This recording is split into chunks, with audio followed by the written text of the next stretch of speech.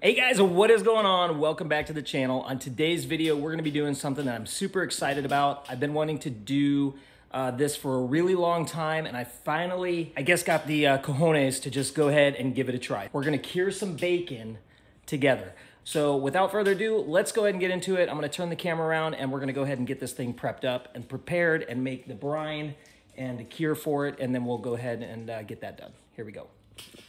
All right, guys, so first off, let's start with the pork belly. This is a, where is it at? 5 and just a little over a 5-pound piece of pork belly that I got at Wegmans. It was $17.97. I'm sure you could find this cheaper anywhere else that you go, but basically this whole recipe is based on a 5-pound pork belly. It's gonna be a little bit less because I might trim off a little bit of this fat up at the top here, the skin.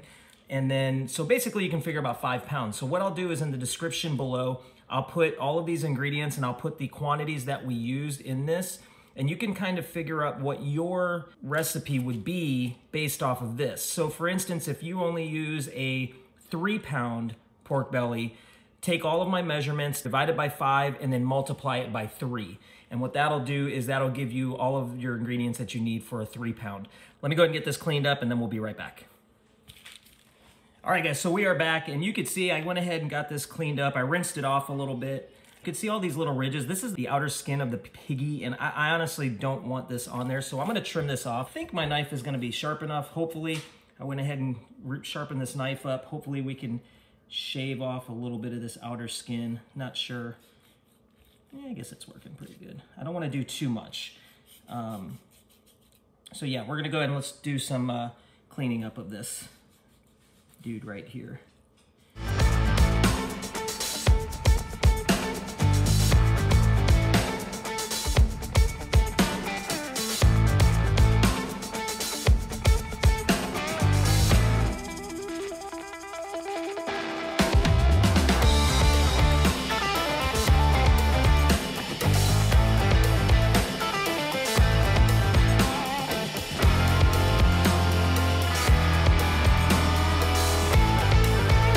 Alright guys, so here we go. This is the trimmed up pork belly. I took off maybe, I don't know, it's a good, maybe a ½ pound of fat skin right here. So this is going right in the trash. My dogs kind of think that they're getting it, but they're not. You can see my hands are all greasy, where this is just kind of like melting on my hands. And yeah, I'm pretty happy with that. I think that's gonna be pretty good. All right, when we come back, let's go ahead and do this. We're gonna go ahead and get this brine all together. Let me get rid of this and wash my hands. All right, guys, so what we're gonna do next is we're gonna go ahead and use this bowl to mix up our curing brine with. And then I went to IGA, my local IGA, and I found these 2-gallon Ziploc bags. Look at this, 2-gallon size. There's 6 bags in here, and I only paid $1 for this box. You can order them on Amazon. What I'll do is maybe I'll put a link in the description also to the 2.5-gallon Ziploc bags. They're like $3.50 if you were looking for some giant bags. And then the other thing I'll put a link in the description below is this pink curing salt #1. I've read a lot of stuff on here and people say you don't have to use this. I guess if you're gonna consume this bacon fairly quickly and keep it refrigerated, which I'm gonna probably do anyways, but I still wanted to use the cure because what this does is this keeps the nice pink color to your bacon. So I'll put a description below for this pink curing salt. Use very minimal amount of curing salt per pound of meat, basically 1/4 of a teaspoon per pound of meat. So you don't use a whole lot of this.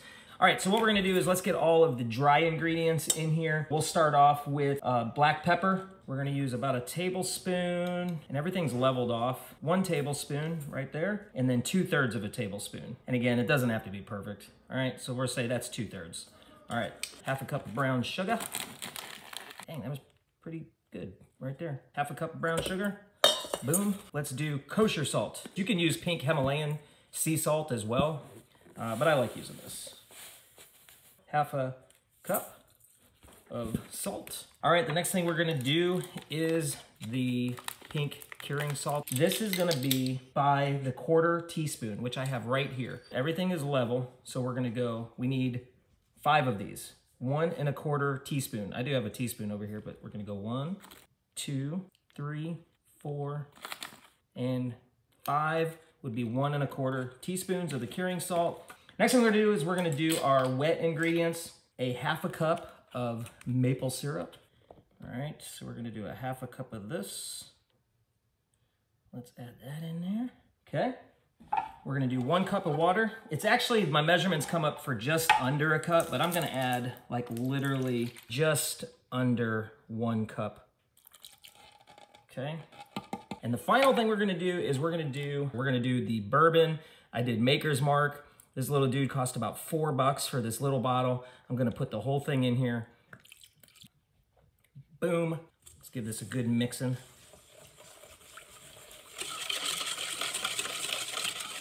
Okay, so what I'm gonna do is I'm gonna just let this sit. I'm not gonna touch it. I'm just gonna let it sit here for 5 minutes. When we come back, I'll give it another mixing, and then we'll go ahead and add this to the bags, and we'll be done with part 1.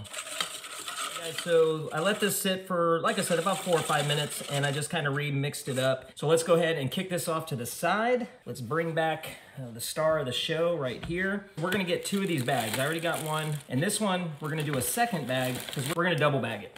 And we're gonna fold it over like this, fold over the Ziploc bag again, like that. And then that way, we can kind of just pick this dude up like this. Okay, get them all the way in there.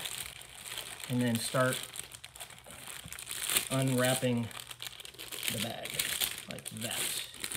Perfect. All right, give it one more good stir. And then we're gonna start pouring it in. Ooh, almost overflowed. And actually everything kind of broke down pretty good. There we go. Okay, and zip it up. All right, we're gonna take this Ziploc bag, open it up, unfold it like that, and then we're gonna start working him in this bag.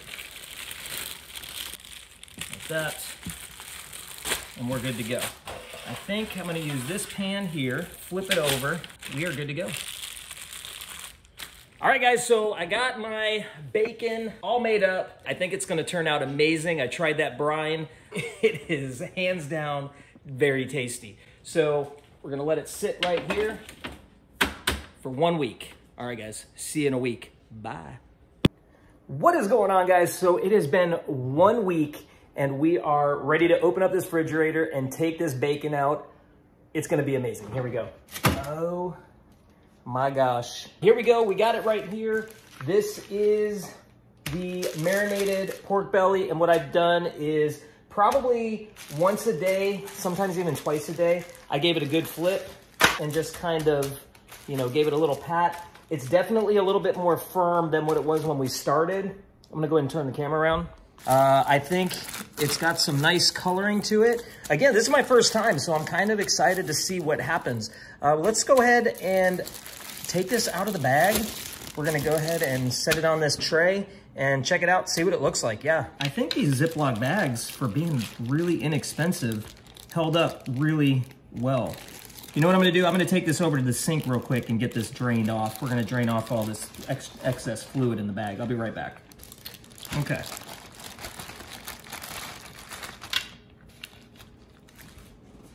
There it is, our bacon pork belly that has been cured. And we're gonna do the slicing, obviously this direction, because there is the grain. We're gonna go this way. I'm gonna go with the grain and make that bacon. But first thing we need to do is we need to get this rinsed off and get all this excess salt. And then what we're gonna do is we're gonna move over to the smoker. Let's go ahead and move over to the sink and get this cleaned up.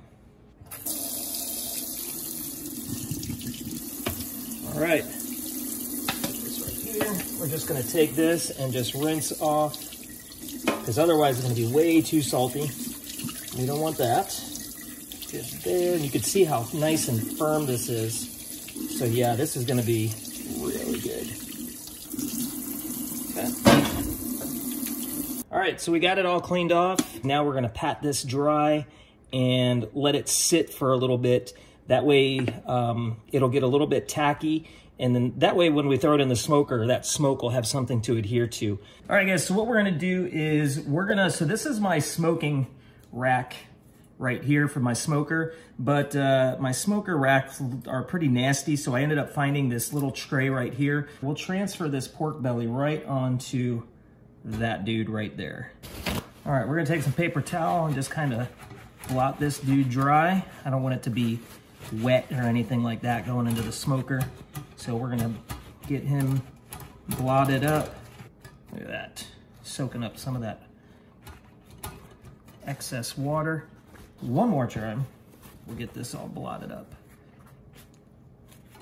Get that just perfect.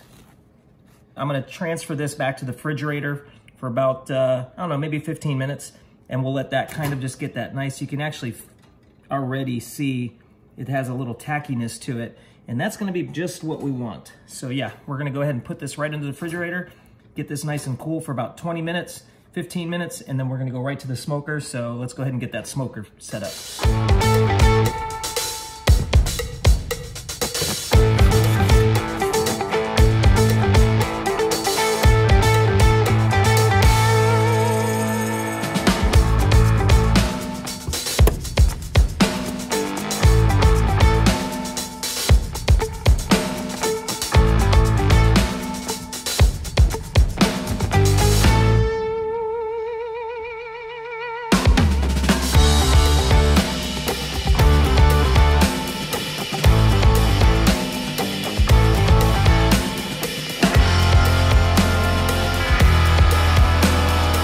So we went ahead and we got this pork belly bacon out of the smoker. So what I'm gonna do is I'm gonna take it and put this into the freezer for probably about 30 minutes. And what that's gonna do is it's gonna firm it up, and it's gonna allow me to use this right here. I have this Harbor Freight tool slicer. I got this a few years ago.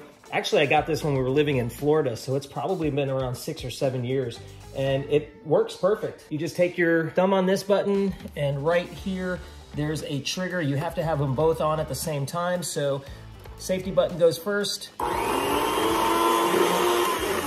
Then with this right here, there's a little gauge, and you can see that actually moves the depth back and forth, and then that way I can get some even cuts. Enough talking, let's go ahead and get it into the freezer, and then we'll come back and then we'll go ahead and start slicing this up. And then we're actually gonna fry some up at the same time. So this is gonna be about as fresh as it gets. We're gonna slice it, fry it, taste it, and then we will be done.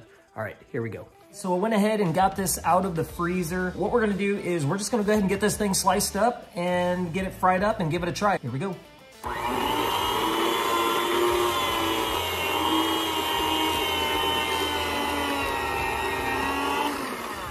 All right, so there's our bacon.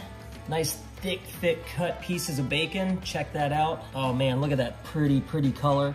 I think this is gonna work out really well and cook up super good. I might make it a little bit thinner. I think I'm gonna make it just a hair thinner, not too much, but other than that, yeah, I think we're gonna be good. So let's go ahead, set the dial back just a little bit. There we go. Just like that. All right, let's go ahead and see how that does.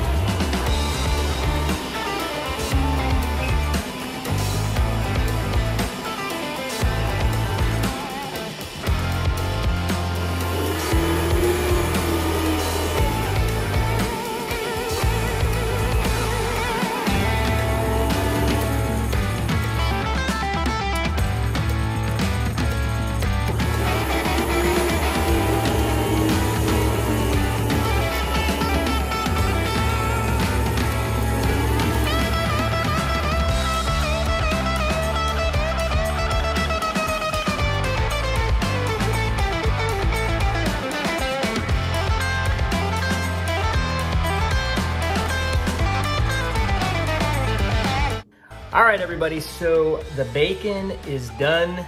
It is cut. I was only able to get probably about maybe a third of the way cut with the slicer because it started to get really soft, so I put it back in the freezer. But what I was able to cut, check that out. Look at that beautiful pink color. I think that curing salt really did a great job. I can smell that little bourbon in it. I can get the hints of maple, believe it or not, this is crazy. And I get smoke. So all three of them, this is gonna be really good. So what we're gonna do is now we're gonna do the final test. We are gonna fry this up and we're gonna give it a try. I'm gonna have everybody come down. I'm gonna have my kids come down. I'm gonna have Heather come down. We're gonna give this a try. I'm gonna try cooking up about 5 or 6 pieces on the skillet inside. So let's go ahead and get that done, and then that'll be the final thing. We'll go ahead and try out this bacon. I know this was probably a long video, but it was really fun to do. It was really fun to make this, but just a fun project to do at home. So let's go ahead and get these things cooked up, and then we shall have everybody try it and go from there. So here we go.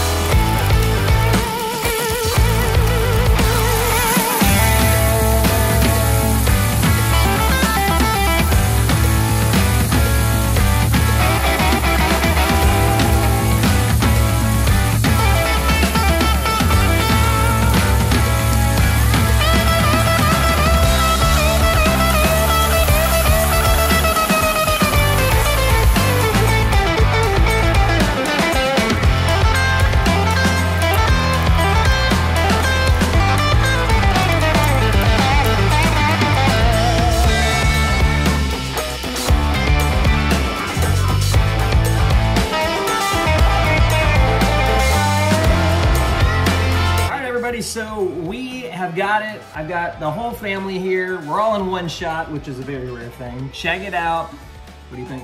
Looks good. Does it look good? Mm-hmm. Smells good. Smell it. It smell like bacon? Yeah. All right, so pick your piece. You're going for the extra. Mom went for the extra. Pick your piece, and they're all pretty equal. We got one piece left. I think what we'll do is we'll let the pups have it. But check it out. Before you try it, not yet. There it is. All right, guys, so most of the time, like I said, you get people where they show you how to make it, but they never really try it themselves. Cheers, cheers. All right, here we go.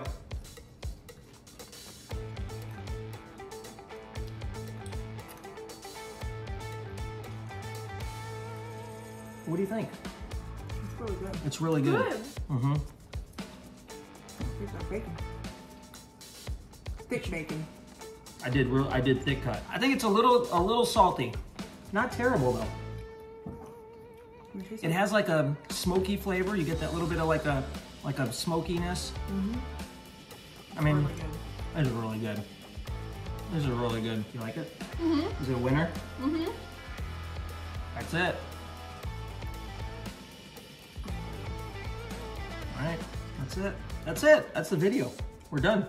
All that work, a week's worth of work right there. It is different than what you would get at the store. Yeah. It is different. It's not exactly like something that you would purchase from the store, like that typical. This has more of a natural smokiness. I don't want to say beef jerky flavor. It's because it's not, but you could taste the different flavors. I put maple in it. Mm-hmm. I put bourbon in it. I don't know if you get that little bit of a bourbon-y taste, but that's it. There it is. That's good. It's really good. You like it? You must have eaten the whole thing.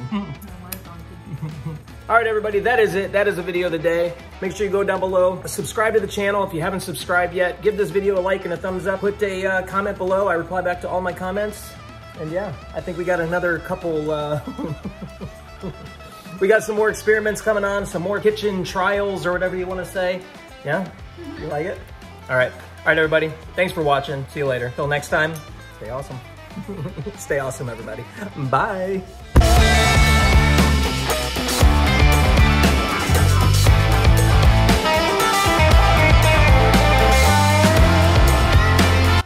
Man, that was good. Good. That was really good. Yeah, it was good. Okay. Is that how they make bacon? Nice. That's how they make bacon. Nice. It's really good, babe. No, nice. I'll add it too.